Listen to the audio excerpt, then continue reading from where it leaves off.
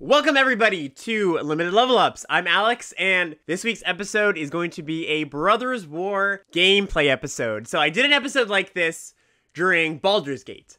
That was really well received, and I want to revisit this concept for Brothers War. So the idea for this type of episode is I'm going to cover some aspects of gameplay through the lens of some commonly played cards in the current format. Gameplay content, as I'm sure, a lot of you listeners know, is typically really difficult for content creators because, every game is different. But I did feel like it was a lot easier to talk about, certain concepts in context, talking about specific cards. I found it a lot easier when you have just like specific cards that lead to specific ideas. I say this a lot, but good gameplay is so important when it comes to winning games of Magic. Like, so much focus is put on card evaluation and the draft portion, but good gameplay is really half or more than half the battle. So much of the time when I'm in a coaching session, the people that I coach come to me and they're a bit befuddled sometimes because, they bring me a pretty good deck and they're wondering like, oh, did I do something wrong in the draft? Did I miss some stuff? And it's like, usually it's like, no, you like, the draft went pretty well, and it was often, there's often big holes in the gameplay fundamentally. I also think that Brothers War is a particularly interesting format to talk about. If you listen to Limited Resources this week, Luis talks about how this format, the gameplay kind of feels like, some older constructed formats like Vintage Legacy a little bit, where there are a lot of micro decisions that matter. A lot of, really, the games are really compressed a lot of the time where you've got maybe 5, 6, 7 decisions on, before turn 3. And, there's a lot of ways to optimize on that. And to build on that idea, I think, a little bit, I think that's because there are just like a lot of ways to use your mana in small increments in this format through Unearth, or there's like, trinkety artifacts that cost 1 and 2 mana. So because there's like more ways to spend your mana in small increments, there are more permutations on a given turn of what you can do with your mana, and more permutations just means that there are more options and more room for error. So I think this is a really good format to cover some gameplay stuff. So anyways, hopefully the topics we touch on today in today's episode don't just help you in Brothers War, but can also apply to some formats down the line and give you some ideas for, just how to play Limited better in general. Before we get into all of that, of course, gotta shout out the Patreon quickly, patreon.com/limitedlevelups. You can check that out if you like what we're doing here, if you want to support the show, and if you want to get access to a bunch of cool reward tiers that are all pointed at getting you better at Limited Magic, whether it's the coaching tier or the Discord help tier, where there's a bunch of tiers over there that will help you level up your game in some way.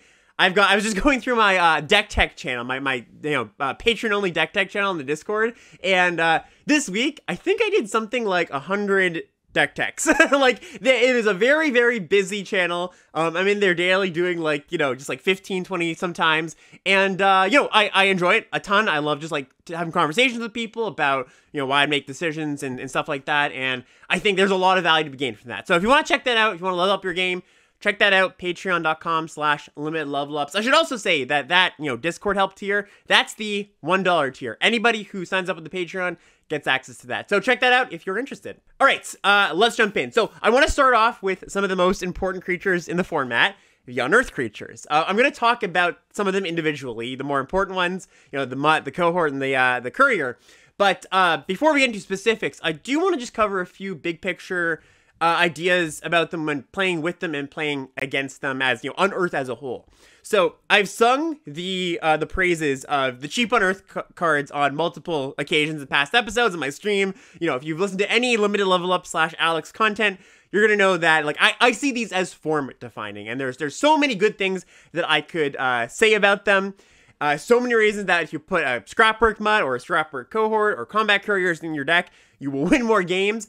But I think one of the biggest ones is they do a really good job in allowing you to take the role of the aggressor if that's something your deck wants to do. So I think one of the most difficult parts of playing an aggro deck is knowing when to throw away your board presence for some damage. I often call this like finding lethal over multiple turns, where you've got the opponents at a lowish life total, maybe 8 or so, and you've got a board that's a little bit wider than theirs, and if you attack all, you can deal some damage, some trades will happen, you don't quite kill them, but also some of your creatures will get eaten if your opponent makes the proper blocks. The idea here is that if you throw away some of your creatures, then the next turn, you either get them low enough that you can, you can kill them with a burn spell, Or maybe your board is still wide enough that after the initial attack and some of your stuff got eaten and some stuff trade, you can still, attack again for lethal. And I think this type of game state is really, really tough to identify for a lot of players, because the, should I attack question, the thought process of when you're going to combat and you say, oh, should I attack here? A lot of times, for a lot of players, I've noticed it ends when they go, I have a 3-1, they have a 4-4, their 3-1, or my 3-1 can get blocked by their 4-4 and it'll die. Okay, well, I guess I shouldn't attack. But it's really important to take another step further, push yourself and say, okay, yes, one thing will die here, but what does happen if I attack all? And I think, one of the things that I've learned over the years, just from the greats, from the aggro greats, I learned this from Ryan Sachs, who, I always call out on the podcast and talking about learning about aggro decks, is that when you're playing an aggro deck, the question that's just buzzing on your mind so often is, can I attack all? Can I attack with these things? And if you can't attack all, you dial it back to it. Can I attack with 3 things, 4 things? And that's just the main thing that is driving a lot of my decisions. And Ryan, when I played with him when I was first, just getting better at Limited, he would ask that question so much. Can I attack all? Can I attack all? Can I attack all? And I'd go, wow, you're considering attacking all in this spot? That's so crazy.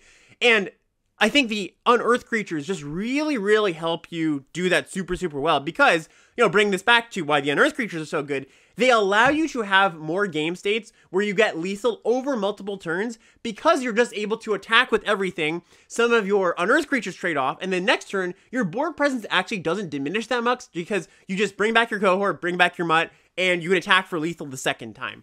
Right? And that's really important to identify. Like I said, it's very difficult if you're not already asking yourself that question of, can I attack all?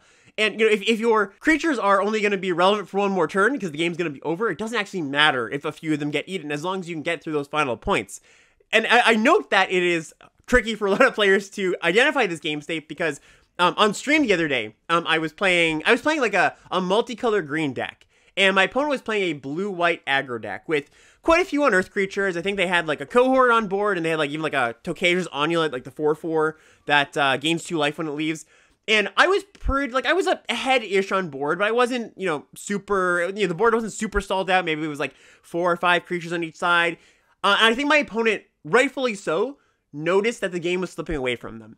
And, with their few unearthed creatures on the battlefield, they attacked all. And I had some okay blocks, but I was, like I said, I was at that lowish life total I was talking about, where I was around 8.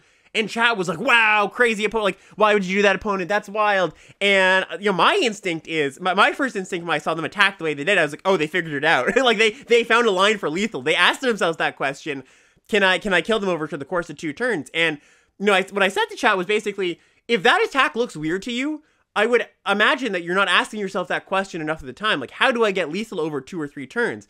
And it ended up not working out for the opponent, but it was so close. And what happened is exactly what I described, where they attacked all, and then the next turn they went unearth. They even had a bounce spell or something, and they were so close. And so they took a losing game, a game that was slipping away from them, and really turned it into one that was a lot closer. So this really only applies when you have multiple unearthed creatures on the battlefield, because, if your opponent, if you just have one, your opponent's just going to choose not to block your Scrapbird cohort. They'll block the other things, right? And then you'll be left with the cohort, and you can't unearth it. But sometimes they don't have that option. So the more unearthed creatures you have on the battlefield, the more you should be asking yourself that question. And, the funny thing is, another good thing, just kind of jumping around topics here about these unearthed creatures, is in a sort of funny way that they let you play the aggro game really well, but they also let you grind pretty well. And as much as they let you play an aggro game and put you in the driver's seat if you would like to do that, if that's what you think your deck and the game state demands, they actually also allow you to grind and play more of an attrition game if that's what the game state demands. So a lot of the cards I'm going to be talking about today, some of the better cards in the format, they have this really desirable attribute of being modular, in that they let you play both ways, both aggressively or defensively if you like.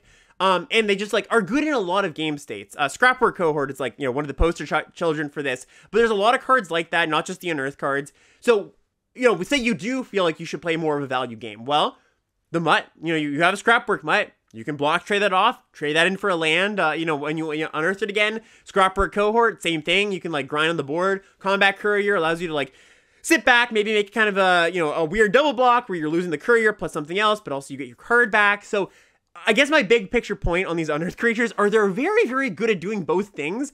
And a big topic a big theme for today's episode is going to be talking about cards that allow you, flexible cards that allow you to be aggressive or defensive. And a big gameplay highlight is just like asking yourself, what does the game demand of you and how should you use your cards? Because the best Magic cards are flexible, they are modular, and it's really up to you to determine in the game state what they're supposed to do. I like, I think a lot of the best players, they maybe, like a lot of pro players you'll see, they'll maybe have like jump into these arena qualifier events, maybe not playing that much of the format. And maybe there's like a few cards you look at their deck that they did well with and you're like, oh, they're playing that card? That's like really weird. And a lot of times it is about how you use your card, right? It's not so much about like, oh, they have this card in their deck, of course they're going to win, or of course they're going to lose. The best players are really, really good at just like figuring out how to use cards in different game states and not get caught in, well, I have let's say Scrapwork Mutt, right? Where it's like, this is an aggressive card, when it can be both, right? So just have that modular mindset. Some words about playing against Unearth quickly. So kind of the inverse of what I was just talking about. So when your opponent has a bunch of Unearth creatures and they go for an Alpha Strike, don't block the Unearthed creatures if you can help it, because that just means next turn they'll be able to bring them back, like I was just talking about. Also be careful when your opponent has a lot of Unearthed cards in their graveyard. It's very kind of our intuition, I think, of like, oh, how much damage can my opponent deal me based on the game state or the board state. You kind of have a rough sense in your head where, okay, I'm at 12, I'm pretty safe, they've got 4 creatures, I've got 3 creatures. But like, you attack with one wrong creature, one wrong flyer that you shouldn't have, and then they go, like, unearth my Mutt, unearth my Cohort, just kill you. Maybe there's a removal spell in the mix there too. So when your opponent has a bunch of creatures in the graveyard, unearthed creatures, like, consider them on the battlefield, right? And I think a lot of the time I won a lot of games by my opponent making that attack where they attacked with one too many things, and I just went, oh, okay, great, this opens up the window. I have this removal spell I was sandbagging, and so I can go like, unearth, cast my removal spell, just kill you. So, almost think of it like there is board presence, even though it's in the graveyard. That's something to think about when you're trying to figure out those tough combat turns. One more thought, and this is much more of a deck building thing than a gameplay thing, but the question comes up a lot. The question is, when do you splash the good Unearthed cards, the Mutt, the Cohort, the Courier? When do you not put any sources into your deck? So with Scrapwork Cohort and Scrapwork Mutt, the red one and the white one, these ones I play just like almost 100% of the time. Scrapwork Cohort in particular, I would have to have a really weird deck where I both like was not white and also didn't care about artifacts, and there's like a lot of things, like there's so many things that Scrapwork Cohort synergizes with that I would play the card even if I couldn't unearth it. Now, the thing is, generally when I am in the draft, I will prioritize an Evolving Wilds or a Star or Sentinel Stalwart or something like that so I can, but at the end of the draft, if I don't end up with them, that's kind of okay for the Mutt and the Cohort. When you get to Combat Courier, that one's a little bit, that's like, the next level down of Unearthed cards. It's about as good as the other two, but I think like in the same tier, maybe at the bottom of that tier though, and it's one that I won't play if I can't unearth it or I don't have synergy with it. So I'll play it most of the time, because I'll either be blue or I'll have some, I have an Artifact Fall trigger, Yotian Dissonant, or I'll have like a draw 2 theme, which I guess I'm blue at that point, or I have a Goblin, like I played a lot in my Goblin Blast Runner decks where I'm black-red, and I just need an additional sacrifice trigger. So this is one that I do need synergy more than the other two, but at the same time, there's a lot of synergy that play well with it, and just like the other ones, it's not that hard to fit in a blue source or two somewhere in your deck. So the answer is play them way more often than not, I suppose. But in the draft, do prioritize ways to unearth them if you can. Okay, so let's get into these specific unearthed cards. So starting with Scrapwork Mutt, which of course, by the way, I have not read this out yet, but 2 mana, 2/1. When it enters the battlefield, you can discard a card. If you do draw a card, unearth 1 in a red. So the big question often with Scrapwork Mutt is, what do you discard? And sometimes it's obvious. Sometimes, if you have extra lands and you need spells, you discard your lands, and vice versa. If you have a lot of spells in hand, you need lands, you discard your worst land. But I would also say don't be afraid of pitching nothing. Don't feel like you're missing out on value or something because, if you have a tough time deciding what to discard, that probably means your hand is pretty good, right? And the idea behind Scrapwork Mutt is it's there to improve the quality of your hand, right? So if you don't think discarding a card and drawing a random card from your deck will improve the quality of your hand, then just don't discard it. You don't have to. It's an option. Like, on turn 2, I will just not discard it, right? And it's still fine. Like, again, it feels like maybe you're missing out on value, but I guess the question you do want to ask yourself, and this is kind of a tricky question to answer, is the average card in my deck better or worse? Better or worse than the average, the worst card in my hand? And that's like, a very on average question, not very easy to answer. But if you have any doubts that you might draw a worse card on average, or just you might draw a worse card in general, I would even like take out the average. If you think you're going to downgrade your card, just don't discard your card, right? Also, if you can play a different 2-drop on turn 2, I will. I'll play like a Rock Hunter or something if I don't have anything in particular I want to discard. But if you don't have a 2-drop, you shouldn't not play your Scrapwork Mutt. Like, just play your Mutt. It's all good. You'll have a good time because you have a 2-mana play on the battlefield that later in the game, if you need to filter through your cards, you can unearth something.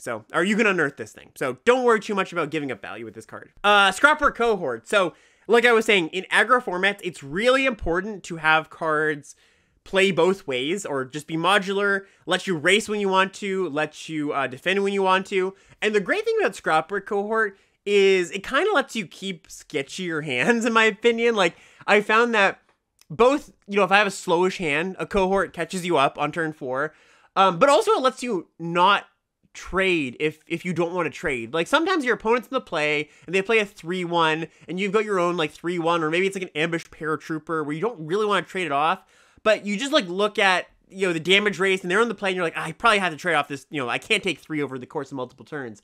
But if you do have a Cohort, it allows you to have the luxury of just being like, okay, I'm not going to trade off, maybe I do take a little bit more damage, but my Cohort stabilizes me. I can trade off my token, I can trade off the Cohort. That means I can keep more of my game pieces around and I can play with my life to a little bit. So, I don't have to go deep on why Cohort's awesome. Another thing I will say about Cohort is that I prioritize unearthing it when you have a clean hit with it. Either the board is clear on your opponent's side and you get into 3 damage, or they have a 3 toughness creature that they don't want to trade with. Where by the time, you're kind of trying to avoid the situation where your opponent has a X4 and they're just like, you're like, okay, pay 3 mana, get back a token, attack with Cohort, feign an attack, and, maybe you bluff a combat trick or something, but most of the time they'll just block. I mean, if you have a combat trick, that's good too, right? But you do want to get it past, you do want to cast it at the point of the game where you're going to get in some damage, I will say. Combat Courier. So this is the 1 mana 1/1 that you can sacrifice to draw a card, unearth for blue. One thing I will say about this card is it's very underrated still. I think even amongst pretty good players, this card just goes, on the arena draft tables, it goes really late, which, is to be expected sometimes. But I've even seen, like, at tables that mostly are evaluating cards where I would, this card goes way, way later. It's just great. I think it's, like I said, it's pretty much in the same category or tier as Mutt and Cohort. Ever so slightly worse, but I think people treat this as like way worse for some reason. It's just really good at all points in the game.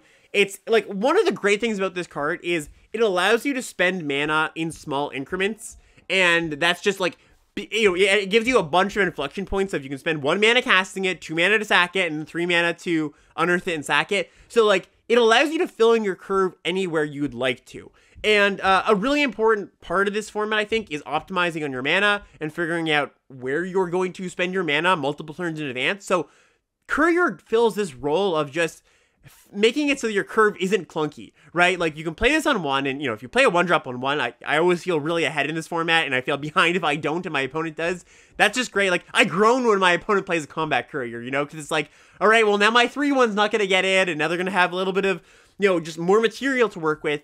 So yeah, you play it on turn 1 when you have it, or you sneak it in at some point if you draw it later in the game, and then, like, you maybe block sack later. So what I do often with this card is I do plan out my turns in advance to see when I'm going to have the mana to be able to either cast it or sack it or unearth it. And that really informs a lot of my other decisions of what I'm going to do with my cards. Like, should I play my 3-drop or my 4-drop? Well, often it's the 4-drop, but sometimes it's like, well, this 3-drop is good enough and allows me to get this Courier on board, and because I have the Courier on board, I can spend my mana more efficiently the next turn because I can play my 4-drop and sack the Courier. So stuff like that, right? Just, it's all about planning your future turns. Some questions I've had about this card is, like, when do you crack it? When do you sacrifice it? When do you unearth it? And of course, it depends. Usually, if I don't have any synergies to consider, I'll just crack it when I can, like I said, whenever I have the mana.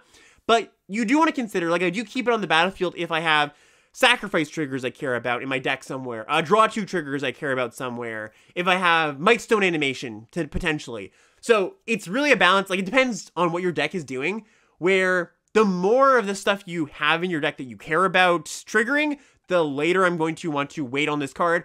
Now, you know, once you draw like 4 lands in a row, you kind of have to go like, all right, I'll just crack my courier and unearth it. But I would hold out, and I do hold out a lot of the time if I have cards that care about it, because when you draw your Thopter mechanic or whatever it is that cares about drawing, it's so much better to get 2 triggers off of that and 2 cards rather than just the 2 cards. So, yeah, and this is also, by the way, this is a card I discard a lot to like Stern Lesson or just like anything that discards for value, because, you know, just having this thing that sits in the battlefield or sits in the graveyard and you can pay 3 to draw a card at some point is pretty valuable. I'm a little bit less likely to do that with like a Mutt or a Cohort, but, you know, even still, those are good things to discard too. So basically, just like all these unearthed creatures, it's very flexible and there's a lot of different things you can do with it, and it's very modular, and that's a very good quality to have in a Magic card. All right, just quickly, I want to talk about some removal spells and kind of when to use your premium removal spells in a format where, you know, there are some pretty nasty bombs that you kind of want to reserve your removal for. Often the question I'm asking myself when I'm asking, should I use my removal spell, is what is the function of a removal spell in my deck? And what I mean by that is removal spells, they do different things, both in different game states, in different decks. In your red aggro deck, your removal spell is going to be used differently than it would be in a black grindy deck. In your aggro deck, it's just there to push damage for the most part, right? You're just like, well, get a blocker out of the way. In your black deck, you don't care that much about answering even something like random Obstinate Baloth. Like, I much rather try to block an Obstinate Baloth than use a Go for the Throat or an Overwhelming Remorse. Because when it comes down to it, it's just a 4/4. You can block that. Maybe you have to trade some stuff on it. But in your grindier decks, you're going to need to save your removal for the important cards, for the bombs. And I'm sure you've had a lot of games where you're like, okay, I'll kill their like kind of annoying creature, and then they like next turn cast their Steel Seraph, then you're like, wow, that was a nightmare. So because your deck is going long in black grindy decks, or just like any deck that you think you're playing a little bit of a longer game, just be super conservative in this format about what you're actually casting your removal spell on. Like, yes, if you're taking a bunch of damage, if you think you're going to take 9 points off their 2-drop, sure, you got to kill that thing. But if you're in the mid part of the game and they have like kind of an annoying creature, but you can probably just block it, or even better, dupe them, kind of bait them into a situation where they might use a combat trick and you can cast your removal spell in response, that's ideal. But if you're playing an aggro deck, like, it still actually kind of applies, I would say, if you're playing an aggro deck. Like, I still wouldn't use my removal spell just, like, on anything that is a blocker. I'm still a little bit conservative, because, you know, there are some, even if you're playing an aggro deck, the games go not at that long, but there are some pretty cheap bombs in this format, 3 and 4 mana bombs that need to be dealt with. At the same time, though, I'm a little bit less weary about just, like, snapping it off to get in for 5 damage. So, yeah, just some general words, and I found a lot of success just being patient. Just being patient with your removal spells in this format. You kind of just have to in a bomb-heavy format where, yeah, like, it just might be the difference between you winning and losing the game if you just have that one more removal spell. Okay, next up, I want to talk about the mill 3 creatures. So, Airlift Chaplain, Philology Archaeologist, or Falafel Archaeologist, as it's fondly named at this point, Ravenous Gigamole, Tomoko Scrapsmith, and Blanchwood Prowler. So, these are kind of like my soapbox cards for the format, where the one thing I want to say about this is milling 3 cards in the abstract is a benefit. It is a good thing. It is not a bad thing. It doesn't matter that you have bombs in your deck. This is really, pull you up by your bootstraps, sit you down, have a hard talk. But if you feel bad, if you're not putting these cards in your deck because you have bombs, you're giving up some value. You're giving up some game win EV, because these are good cards, especially the good ones like Chaplain and Prowler. And I've seen multiple times people not put their cards in their deck because they have a Teferi, they have a Wormcoil Engine, they're afraid of milling the cards. So if you haven't heard the milling fallacy discussion before, basically, like, your deck is random, and the position of where a bomb is, it doesn't matter, right? So milling 3 cards, because that's random, you're just as likely to mill to that bomb, where the next draw step is your Wormcoil Engine, as you are to milling the bomb away. And yeah, it sucks. It feels bad when you mill your bomb, but at the same time, because the deck is random, it's not stacked in any way.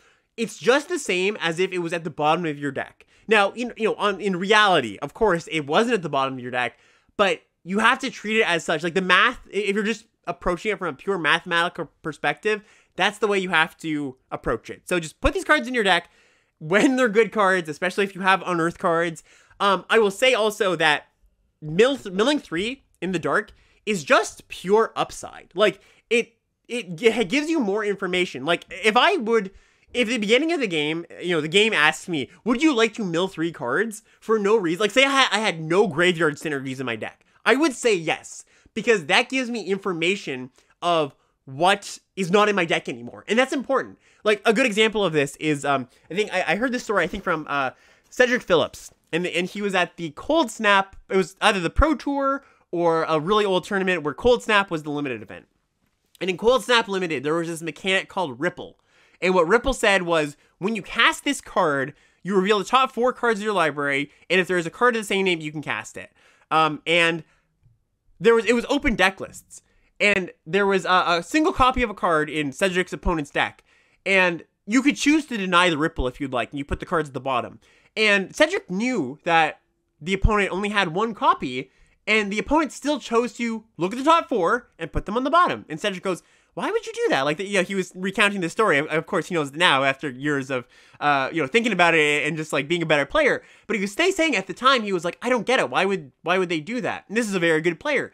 And the reason you do that is because you have that information of what 4 cards are not coming, right? So just really, I know it's so tough, and I've had to have sit there, have this stern conversation with a lot of players lately when I'm doing deck techs, but like it just, as bad as it feels, it just does not matter. It doesn't have an outcome on if you are going to win or lose the game. So yeah, that's my big soapboxy moment for these cards. The other thing I will say with these type of cards though, is there is a mini game to be had, or kind of a decision to be had a lot of the time of, do I take the card that I've milled, or do I put a counter on my card? And again, this is very game-dependent, game state-dependent, deck-dependent kind of thing. But I have a lot more often than I expected to just chose the counter. And when I choose to put a counter on, it's a few situations. One, I've milled an unearthed card, so I'm like, okay, I've actually like kind of gotten some value out of this card already, so I'll just like put the counter on my Airlift Chaplain. I have a 2/2 flyer plus an unearthed card in my graveyard. Or I like just need to block. Like this happens a lot with Ravenous Gigamole, which is the black one, where I just go, I need a 3/4 here. I revealed a creature, but my opponent's attacking me and I just need a 3/4 here. Phalangia Archaeologist, which is the blue one, happens a lot for this one too, where a 1/4 is really good in a lot of board states, and maybe the spell it mills just like isn't that good, so I'll just make it a 1/4, right? So don't always feel like you have to get a card off these, because when you're making your Mola a 3/4 or your Archaeologist a 1/4, that is a card's worth of value a lot of the times, because it will hold back multiple creatures, right? It's virtual card advantage. So, it's not just how many cards do I have in my hand and on my battlefield when you're counting, like, am I advantage, or do I have an advantage over my opponent's cards? A lot of times it's, what's the quality of my card? And sometimes that body matters. Also with Airlift Chaplain, sometimes it matters because you just, like, want to beat down and you want a 2/2 flyer, and a 1/1 flyer in when your opponent's like kind of a little bit stumbling, you just want to get more damage in, that it's just not going to get the job done. So again, another kind of group of cards where it really depends on the game states, but really think of it and don't auto just like pick up the card that the cards reveal, because sometimes you just care about the stats more. Mishra's Bauble. Okay, so I've had a lot of questions about Mishra's Bauble, which is the 0 mana artifact. Tap sack, look at the top card of target player's library, draw a card at the beginning of next turn's upkeep. So, the question I've got, or the kind of the sentiment I've heard around this card is like, I don't get it. Like, what does it do? Aside from being free on cards and mana. So, the way to look at this card is, it is a free sacrifice trigger, a free prowess trigger, a free draw 2 trigger, free artifact fall trigger, taps for mana with Stalwart. It does a lot of really good things, all for 0 mana. And yet, it's not just free. There are some hidden costs to it. Like, I wouldn't just put Mishra's Bauble in any deck. Now, it doesn't take me a lot to put it in my deck. I just need, a trigger or two, like a sacrifice trigger, a prowess trigger, a draw 2 trigger. But if I don't have anything, I've left this card out before. The two costs that are associated with this card are, one, a delayed draw is something, right? It's not like it's entirely free to just be like, okay, I'll draw my new card next turn. Like, that matters. Sometimes you really need to draw something, you draw your bauble, and you're like, crap, I can't, like, I'm just dead, I need an actual card. But also, it obscures mulligan decisions. So there's a reason why constructed decks don't all just play 4 Mishra's Baubles, and that's, if you have a opening hand with, like, 2 baubles and a few lands and spells, you're like, well, is this bauble a land or is it a spell? I don't know, and I'm not sure if I should keep or mulligan this hand. Now, in Limited, this comes up a little bit less because you're only going to have 1 bauble often, but it is a cost. It is still a cost, right? Like, there's going to be times where it's like, well, I've got a 1-land hand, pretty low curve, in a bauble. Like, that's a pretty tough card hand to mulligan, but also this bauble might just be a spell. So, yeah, it's not just free. It doesn't take a lot to put this card in my deck.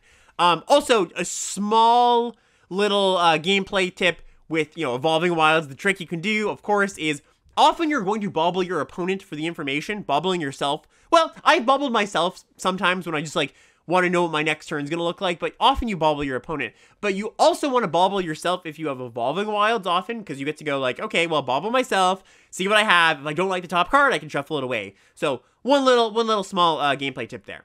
A similar card, Chromatic Star. So 1 mana artifact, tap sack add 1 mana of any color, and when the star is put into the graveyard from the battlefield, draw a card. So 2 small notes here.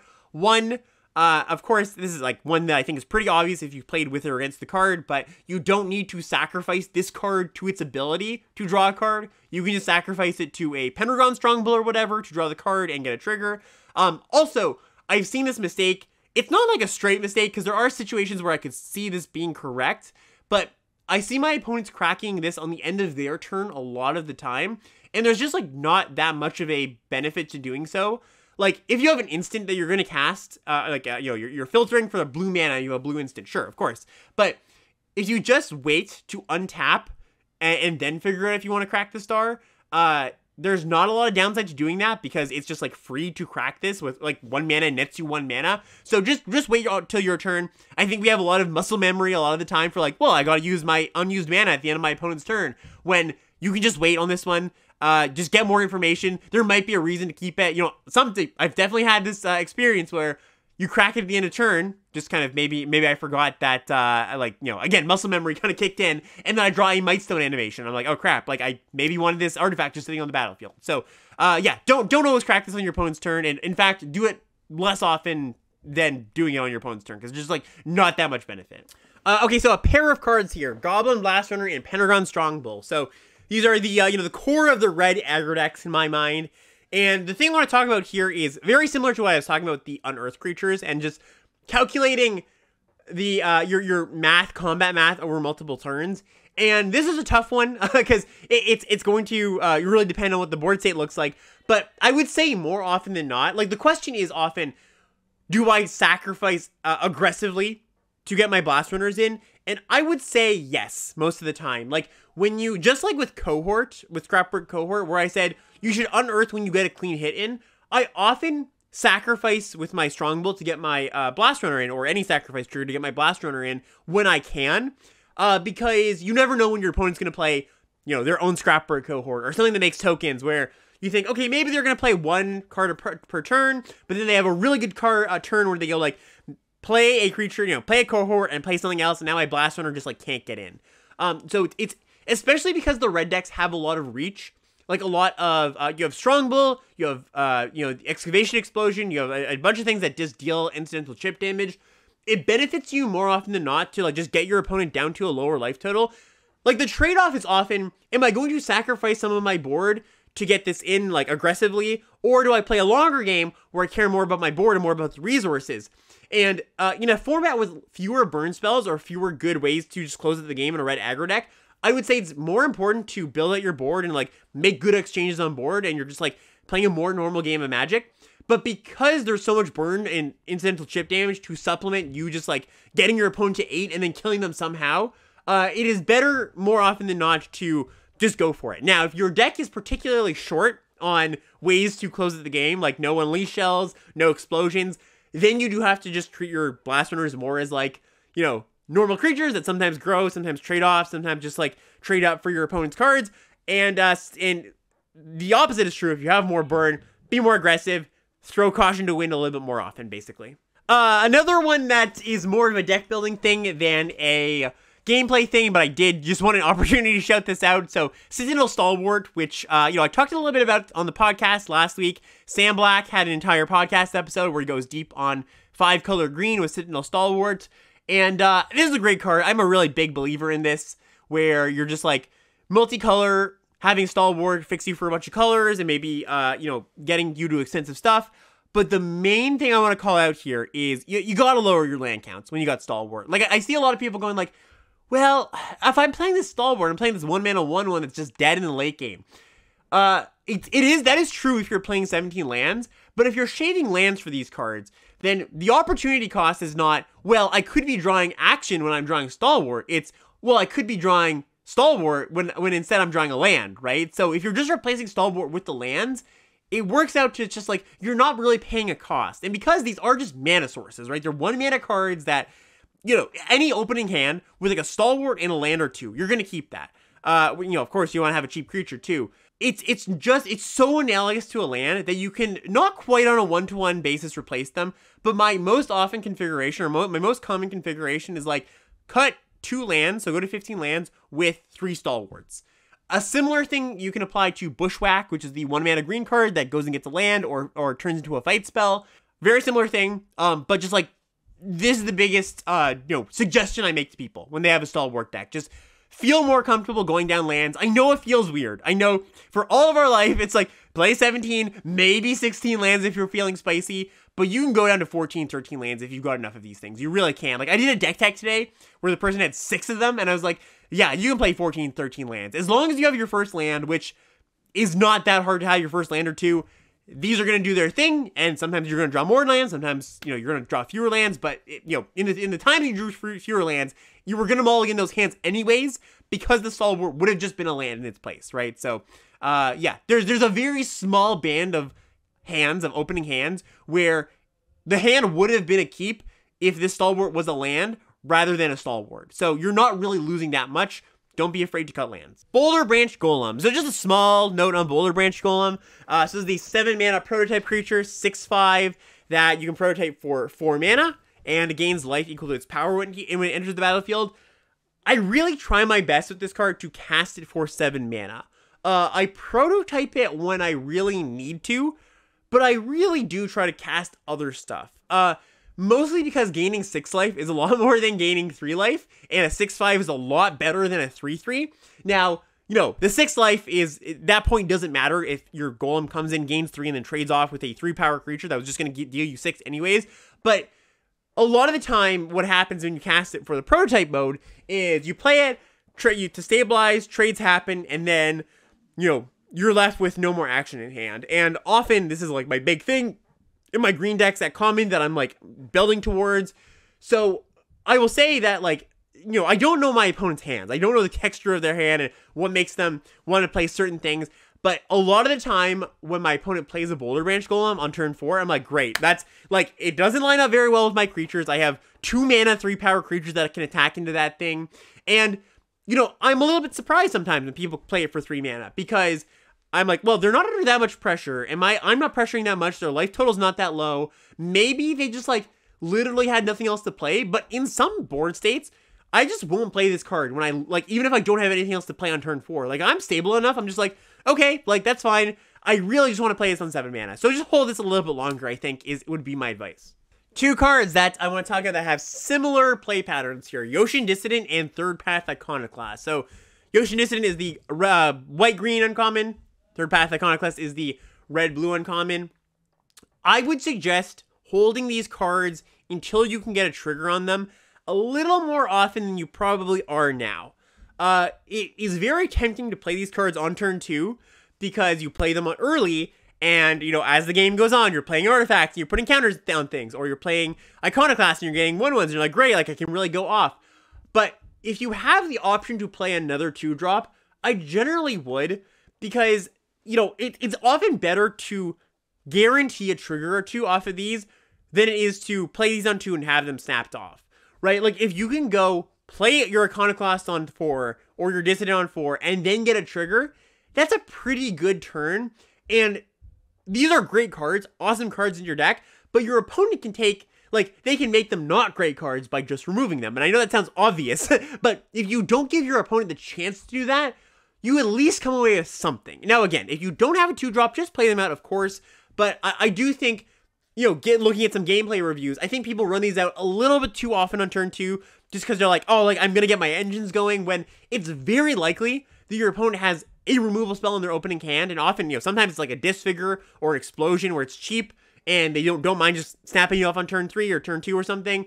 So, you know, you really just want to put your opponent in a position where they can't use their cards efficiently. And that's a big theme through a lot of, like, games I play, just, like, you know, making sure that my opponent can't cast their Disenchant that I know is in their hand, and I don't slam my 5-mana card in, and on the end of my turn they get to Disenchant, then untap and play their 5-mana card. Like, all about, like, figuring out what you think your opponent has in the hand, and, like, maybe your opponent has been telegraphing some stuff.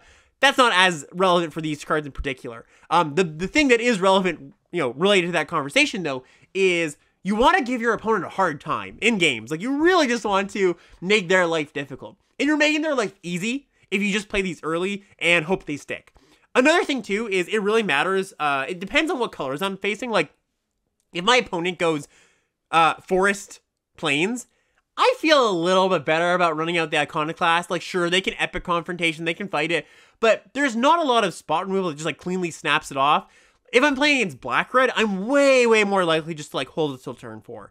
So colors definitely do matter, and I'm going to run it out some amount of the time because I have to, but, you know, just the trends I've observed, people don't hold these often enough, right? They don't hold them until they can get value out of them often enough.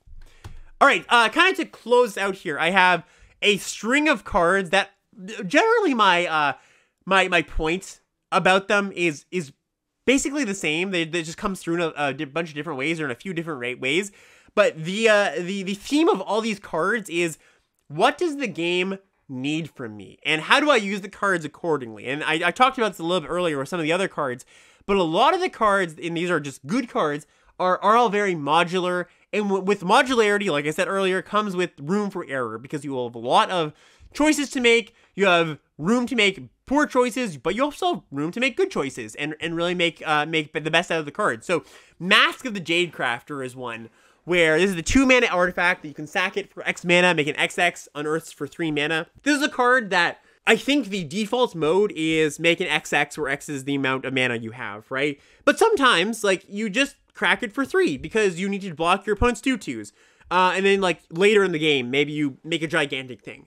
I think a little bit too often I see my opponents just, like, hoping to hold out and make a big thing when they just, like, the need of the game, that they you know, what the game demands of them is they have an additional blocker this turn, right? Even if it just means, like, making a 1/1 sometimes. Or sometimes it's not that I need an additional blocker, but I need a trigger. I need a Yotian Dissident trigger, right? An artifact fall trigger of some sort. Or I have a Sarenth Steelseeker in play, right? The 1/2 that finds lands when you cast artifacts, or when you have artifacts enter the battlefield. And I really, really would like to hit my land drop next turn, right? Without needing to pay additional mana on the next turn. So I will activate my Mask for, like, 1 or 2 to get closer to a land, because I really, really need to cast my 4-drop or my 5-drop or something. Or, like, get to my Titanius command. So you know, I think a theme amongst this card and the last few cards I was looking at, the Iconoclast and the Dissident, is, like, extracting max value. Like, this need to extract max value out of our cards at all time. And with this card too, it's like, you just got to do what the game demands of you. And it's okay, just like with the Mutt too, it's okay to give up a little bit of value sometimes if it means that, you know, you're going to keep pace with your opponent. So just ask yourself those questions a little more often. A similar card, Thopter Mechanic, which is the 1 in a blue 2/1. Whenever you draw your second card per turn, you put a counter on it, and when it dies, you make a 1/1 flying Thopter. Similar thing. It's very tempting to be like, oh, I've got all these draw 2 triggers in my hand, and, you know, I'm gonna make this a giant thing. Sometimes you just have to trade this off with your opponent, right? They're playing, like, red-black or red-green aggro, and they play a 2-drop, a 3/1. You trade that off. You trade that off instantly, because part of the value of this card is that it's a creature, it's a 2-drop creature that trades off into something. Like, you're already ahead when that happens. You don't need to, like, jump through all these loops, you know, expect this to get up to, like, a 5/4 or something. Just trade it off. Like, you know, maybe your hand is such that, you feel like you can take a few extra hits. You do have a Scrapper cohort in hand where that stabilizes you, but, you know, I think so much of the time, I find my opponents not trading this card off when that difference of taking additional, like, 3 or 6 damage is really, really going to matter in the game. Gaia's Gift is another one, a very modular card. This is the green combat trick that puts a counter on something. That creature gains reach, trample, hexproof, indestructible until end of turn.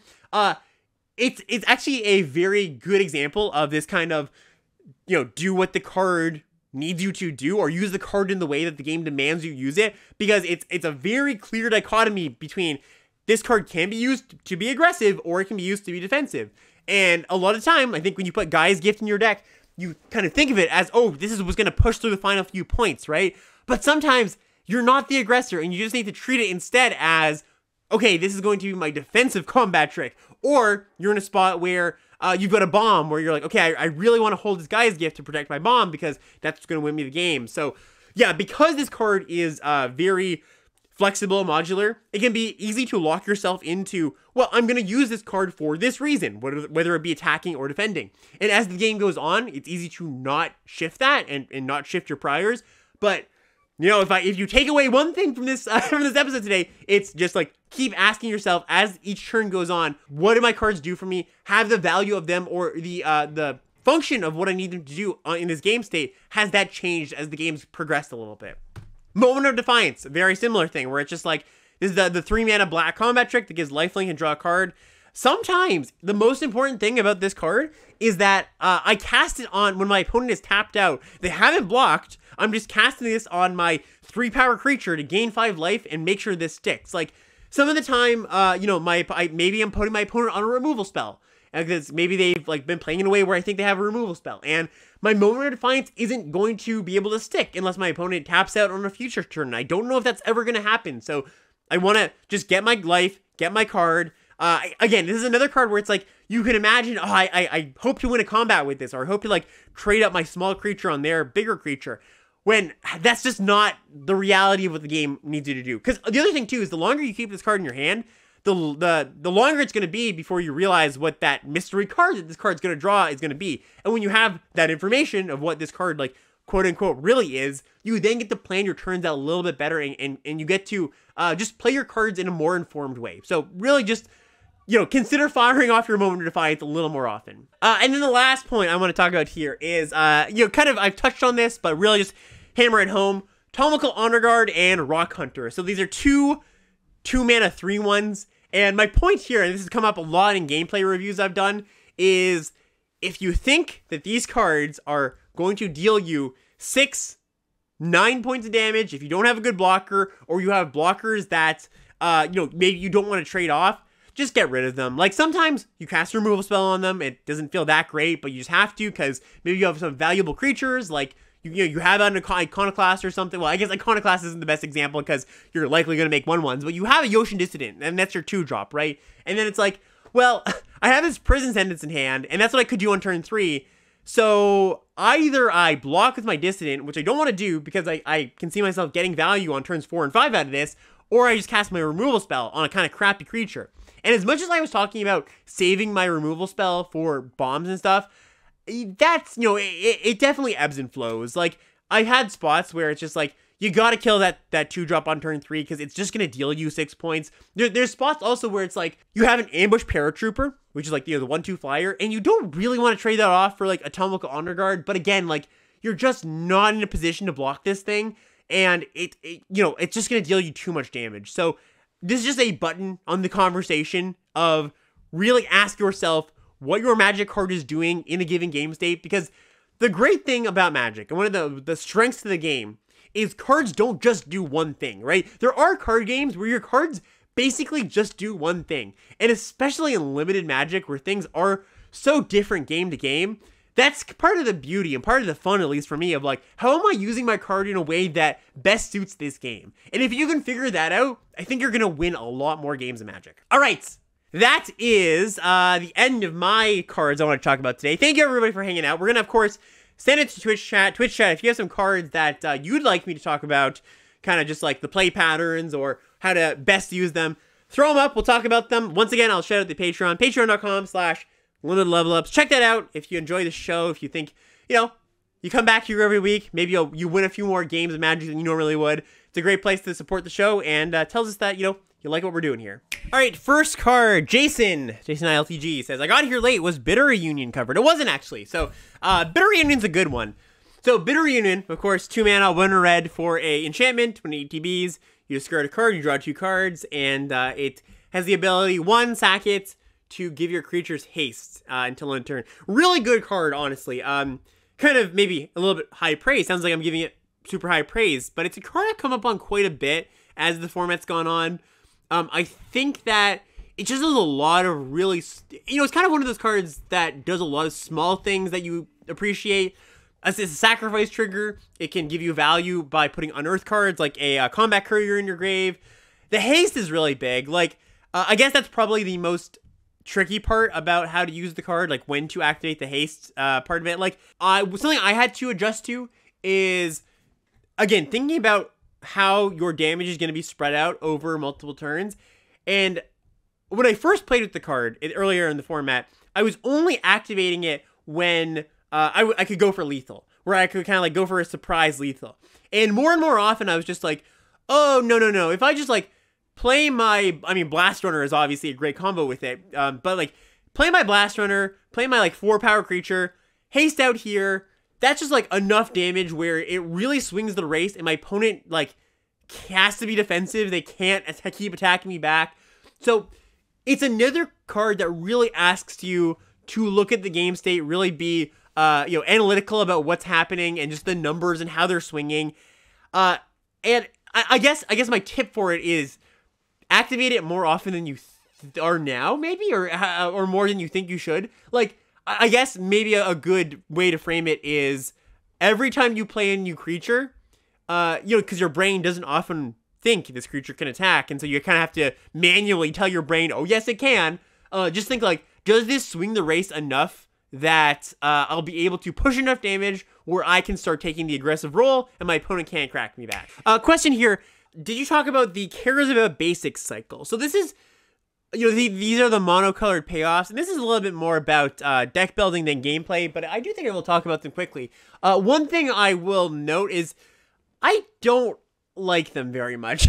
Like, okay, so Blanchwood Armor in a actual mono green deck, or like, 15 forest, 14 forests, like, it's a powerful card, but like, it's very rare I end up there.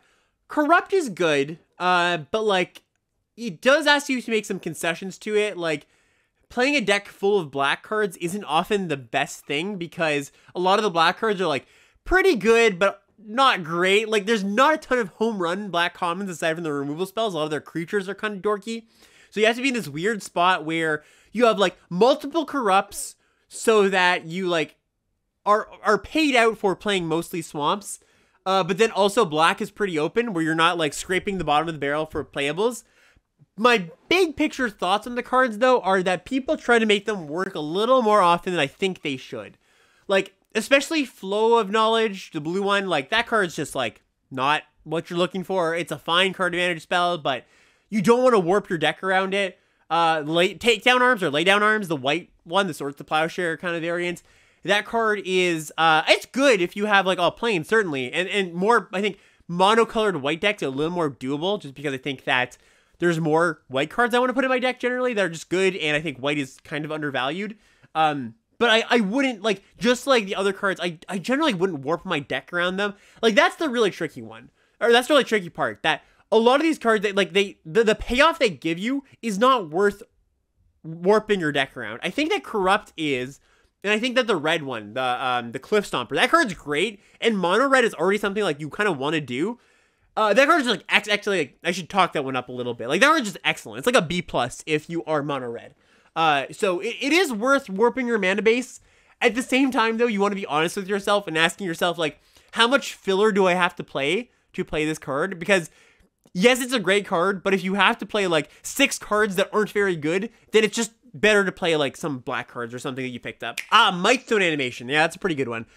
So, again, a little bit more deck buildy than gameplay, but I think that to have a good Mightstone Animation deck, you want somewhere in the range of, like, 8 or 9 artifacts that you are able to get into play by turn 3, whether that be cantripping artifacts like Refractor and Elsewhere Flask or Power Stone Makers. It's a really powerful card that does require some setup and has diminishing returns because 1, it's a 4-drop, 2, you often don't have like enough artifacts just lying around.